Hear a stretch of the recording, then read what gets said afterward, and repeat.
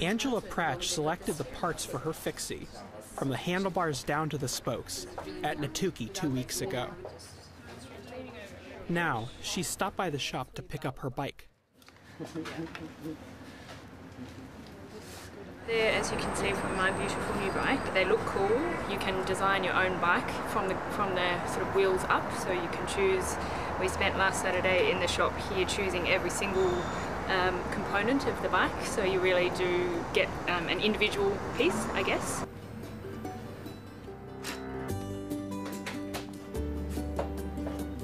Each Natuki fixie features 19 customized components that allows a rider to pick and choose in order to create a unique bicycle designed for his or her own tastes. Because they are so simplistic is to say, oh, I want to configure it my way. So then having the front wheel and the back wheel different colors, or to have like special tape on the handlebar in your color. So that's what makes them then very desirable. Custom-made bicycles and design-it-yourself assembly are two of Natuki's key selling points. Skateboarders also see personalization and clothing as important elements of their sport. You need to skate with style. Style means what you say, what you wear, what you eat, what you do. You should wear stuff that's comfortable and that fits your style. Hip-hop, punk, and skate all represent skateboarding.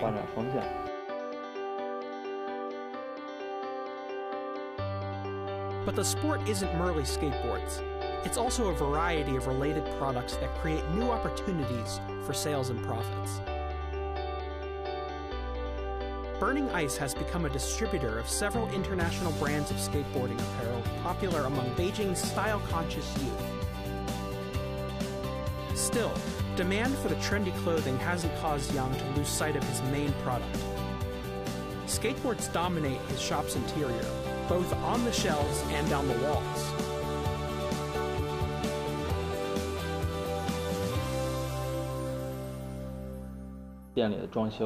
I designed the interior of the shop myself. I even made some of the props. We specialize in skateboarding equipment only. There are other shops that sell clothing, for example, so we won't steal their market share. We will put all our energy into skateboards because it is such a huge part of our business.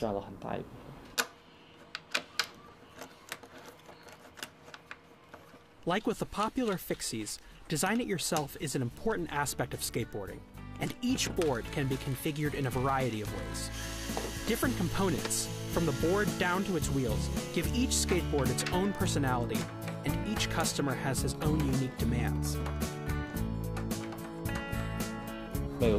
Each brand has different strengths. Some might make decks with a particularly good spring, while others make great trucks. So, we can create skateboards that fit our own needs. There are a lot of options available in China now. It's not like the expensive pre-made boards you had to buy before. All right, Professor, let's dissect the business model of Natuki in particular. It's all about choices and customization for this company, right? Right. I've got 19 bicycle parts, lots and lots of colors, and it's hand-assembled, which is great, but that also makes the bicycle extremely expensive. So, is there still money to be made in this market?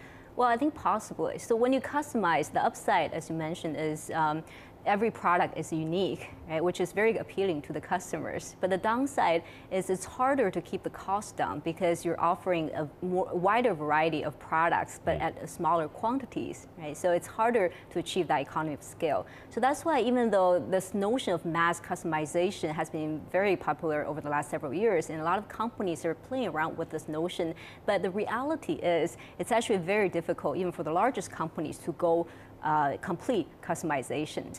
So for a much smaller companies like Natuki, if it still wants to make profit while selling customized products, I think there are several things to consider here.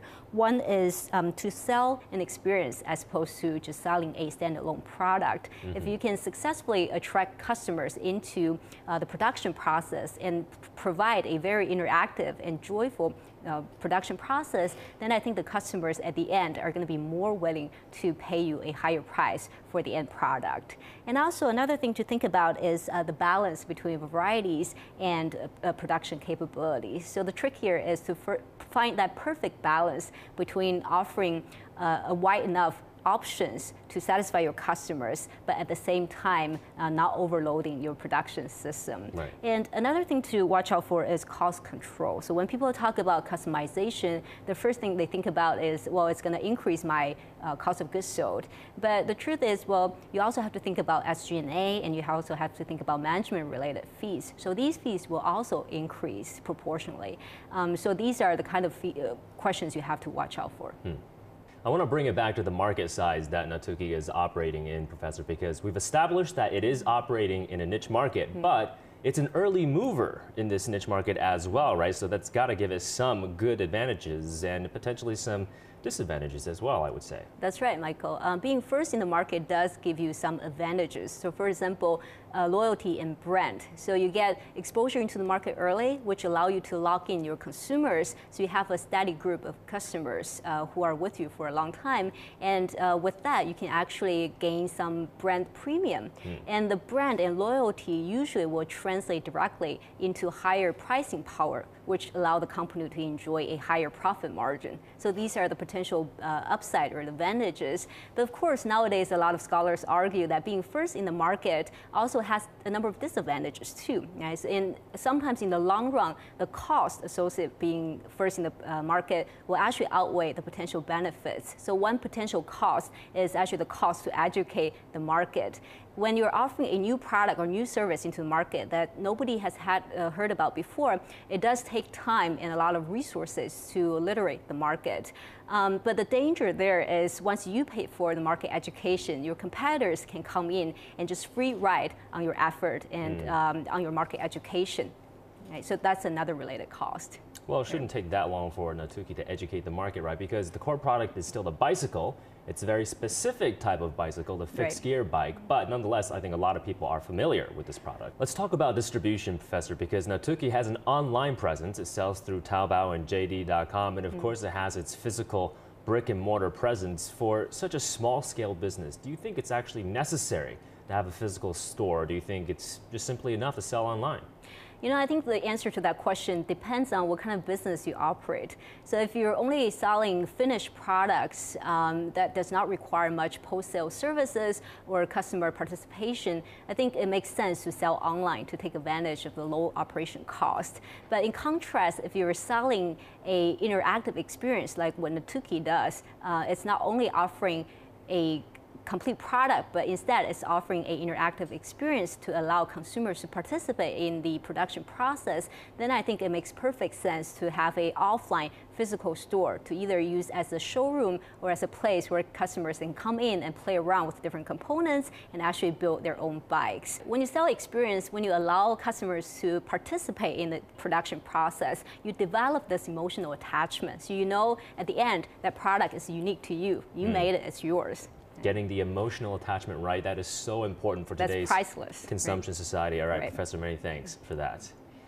Well, Natuki is operating, though, in a narrow market segment. Its price point is high and its customer base right now small. But for Natuki, it's much more than just about selling fixed gear bicycles. Its founder is also trying to re-infuse Beijing with the bicycle culture that was a staple in this city for decades. With clogged streets jam-packed with cars to China declaring a war on pollution, can Natuki take this fading industry and utilize China's strong desire to go green to help supercharge its business? That's up next, but just another reminder that you can always follow us on YouTube, Facebook, and Twitter for our current and past shows. Just search for CCTV News. Stay with us.